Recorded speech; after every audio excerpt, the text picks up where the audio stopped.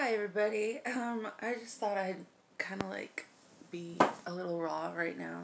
I have a lot going on mentally, and I just finished crying, which is something I haven't done in months because like the medication I take kind of prevents that. I get like tired instead.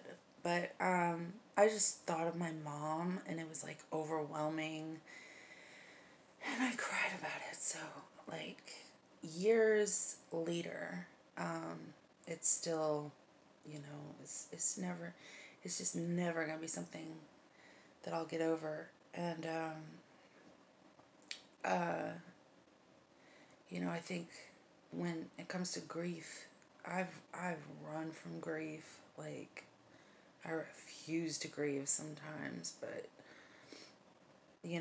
I talked to somebody today, and I was like talking about my friends that are no longer here. I'm like, he's like, where are your friends? I'm like, they're dead. And I just get really angry sometimes. I don't like let it, I don't let myself get sad, but I get mad. I get really mad, like, and I'm not going to get over it. I'm just like, everybody's like, just let it go and, move on. And that's when bad things happen to you. If you don't grieve, like if you don't like acknowledge that people are supposed to be here, but they're not, because somebody's greed, because somebody had to make a few bucks. It sickens me. And it's amazing that that life was so worthless to them. And to me, it meant so much. Like my best friend, God,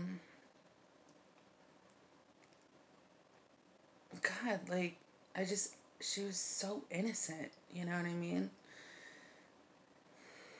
I'm never gonna get over this. I'm so mad. I'm so mad. It's all over some stupid pills that go around and just freaking kill people. So it took me a long time to like get over the fact that all medication isn't bad, but some of it really is. It just, people just keel over, how is that a good thing? I can't. I'm sorry, it's bigger than me, and I have to let, I know there are some things out of my control, but I can still be upset about it. So, anyways, just wanted to kind of share that. Hopefully, because I don't realize sometimes where my anger comes from, and it comes from the people that I lost. And it's okay to be upset about it. There's no like real rules to grieving, There's no, sad is sad. And it I just, I'm glad I can still be soft. I'm not like a hardened psychopath or something like that. I'm very soft still, which is a good thing. Anyways, doing some more roommate changes. Met one today. I'm really excited about it because he's super normal and cool.